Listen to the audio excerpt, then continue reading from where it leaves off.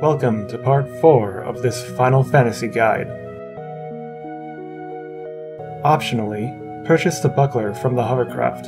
This is the only area to get this item. Magic counter is normally only available for weapons. Farm dream powder from the wolf enemies in this area. Use 16 to add sleep strike to your status immobilizer weapon. Overkill mechs don't steal. They have rare drops of Mega Phoenix and Mega Potion. Talk to the trainer in the corner and beat the first training course to unlock Chocobo riding. Do the Aeon Challenge fight. Go to the Remiem Temple and fight all her Aeons.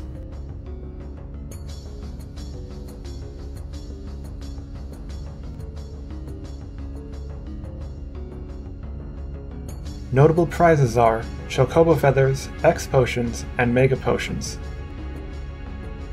Give Bahamut Haste, Kiraga, and add Protect if possible. Give Valifor, Kiraga, and add Haste if possible.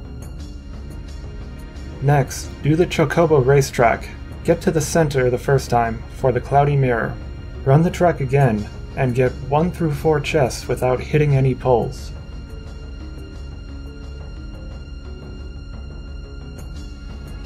The important prize is 30 pendulums. You'll use them to craft Master Thief.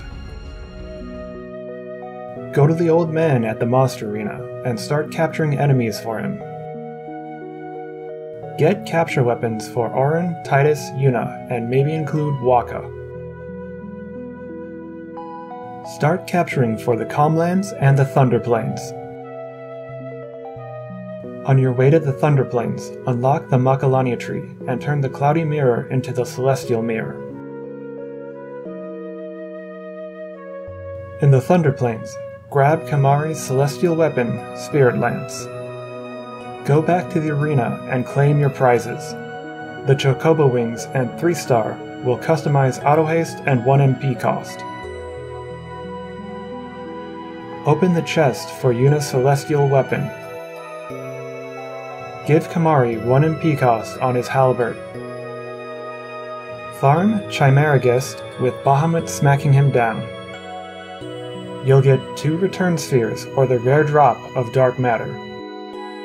Give Yuna's capture weapon First Strike and equip it so Bahamut can strike twice. It will speed up farming return spheres here since you won't have to heal. First Strike is a good add for any 2-slot initiative weapon. Get quite a few return spheres, as they are easier to farm than levels. Go to the Chocobo trainer to complete all the training and beat her in the race for the level 3 key sphere. Now send all your mages to Doublecast. You have the level 3 and level 4 locks to break them in.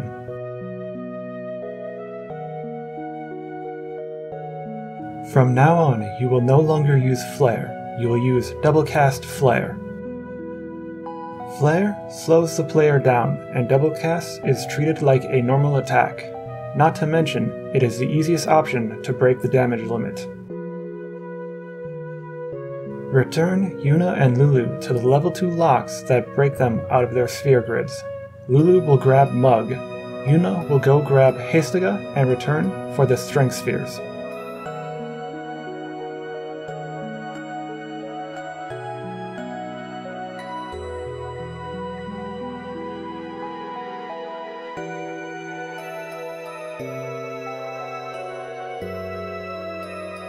Use the White Magic Sphere to get Hastega for Tidus.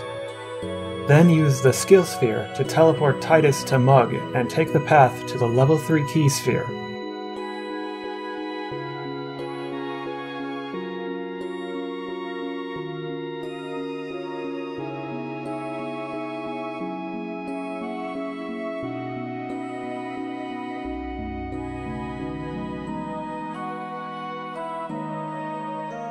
After racing, Tidus' celestial weapon is now available to grab. Go back to the Macalania tree to perform the ritual for Yuna's celestial weapon. This will give Valifor break damage limit. Now beat down Defender X. You can use Provoke on him, and he'll continually do a percentage-based attack.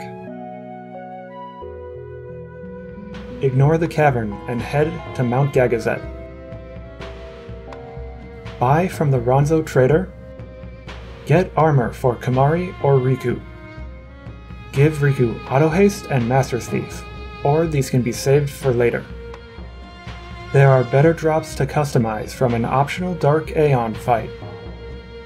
If the next boss is tough or annoying, you can use Auto Haste and Master Thief on Kimahri.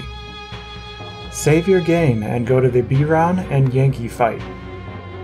Use a Chocobo Feather and then cast Protect and Shell on Kimahri. Steal from each to get several level 3 key spheres. There are 15 level 3 locks on the grid and only 9 are useful. You will probably only need 5 to 6 before you reach Zanarkand and can get more. See if Chimeragus dropped Elemental Eater armor for Kimahri. This will heal him during battle since they have several elemental attacks. Defeat Biran Yenke with overkills. Farm this fight for 2 Friend Spheres. There is about a 25% chance to get this drop after each battle.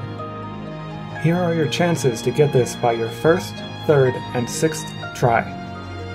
About 1 in 5 people will take more than 6 tries for this. If you don't care to do this farming, you can spend 150,000 gil later.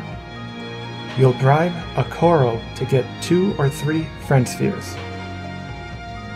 Now go to the Sphere Grid and have Tidus break the level 3 lock to get the 2 Strength Spheres. If you got the Friend Spheres, have Yuna teleport to Tidus. And complete the rest of Riku's Sphere Grid, stopping after opening up the level 1 Key Sphere in Lulu's grid. Now have Auron teleport to Yuna and work backwards through the Sphere Grid.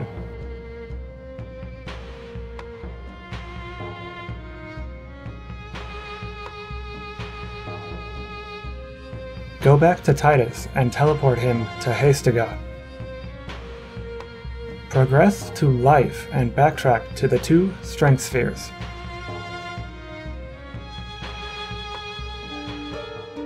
Up next is the Cavern of the Stolen Fayth. For the magic urn, always hit the center. There's a chance of getting a stamina tablet. Farm Nidhogg with your Master Thief for Gold Hourglass. Once you get 30, you can give your status immobilizer weapon Slow Strike. You'll probably have 30 by the end of Mount Gagazet Trail. You can alternatively capture all enemies from the cave to get items for crafting Slow Touch. Pick up the Fortune Sphere before the boss.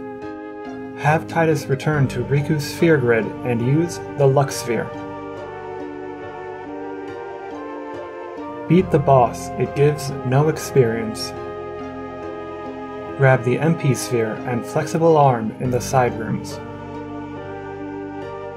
Make a status immobilizer weapon for Riku with the Flexible Arm if you don't already have one. Use Teleport Sphere to send Riku to Mug, or whoever has the immobilizer weapon. Pay the lowest you can for Yojimbo. Do not triple his offer for 2 Teleport Spheres. For that price, you could get 12 Friend Spheres that will do the same thing. If you did not do the lightning dodge, you can get a no encounters drop from the ghost enemy. Try and use the purple spheres where everyone can access them easily. Optional strat: up Yojimbo's affinity in the area before the cave. Pay 2,050 each turn.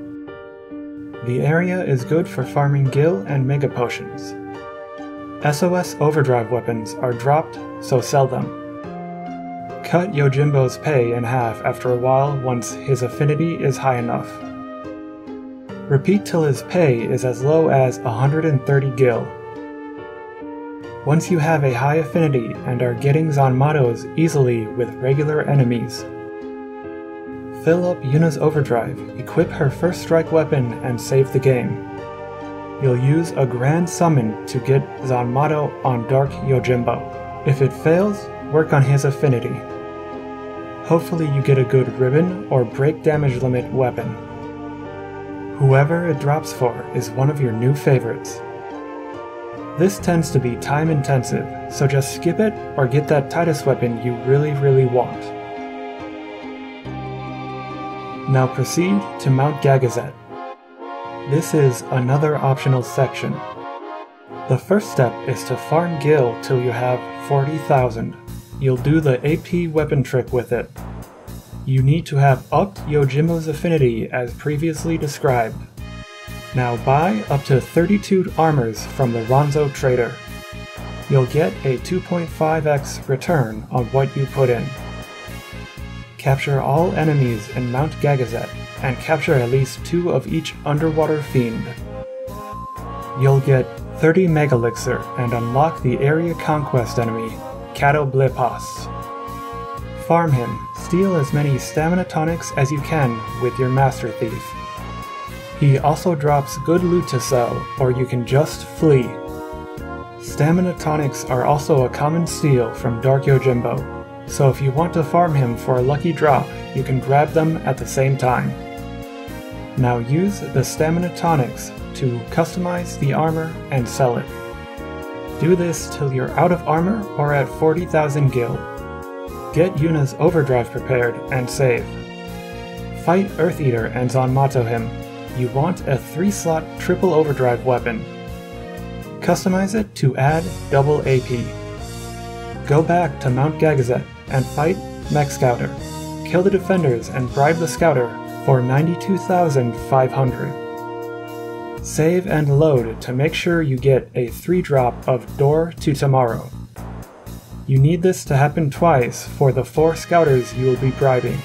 You'll have 10 in total to customize overdrive to AP. You'll craft to make this weapon. Fight Don Tonberry. Have Riku mix Elixir and Dark Matter for double overdrive. Use the normal AP trick where the weapon holder has Comrade Overdrive, and the others in battle take the most damage from Dawn. Rinse and repeat, you'll get about 80 levels at a time. Continuing on with the Mount Gagazet trail, get Braska's Sphere for Auron's final overdrive Tornado. Talk to Wants, buy Booster Cactar and add 1 MP cost. Grab the chest at the next corner after Wants for an HP Sphere and a level 4 Key Sphere. Take your mages back to the Dispel grid. Break the level 3 lock and replace it with an MP Sphere. Go towards the level 4 lock, break it and grab the spheres behind it. Use purple spheres on any empty nodes. Then use a return sphere to go back to the MP node and grab Quick Hit. Take down Seymour. Grab the Saturn Crest between the pillars. Now use the teleport pads and ride a Chocobo to go back to the Macalania tree. Perform the ritual for Kimahri. Ixion now has break damage limit. Give him haste and the Doublecast ability. He will be able to heal himself and strike an enemy at the same time.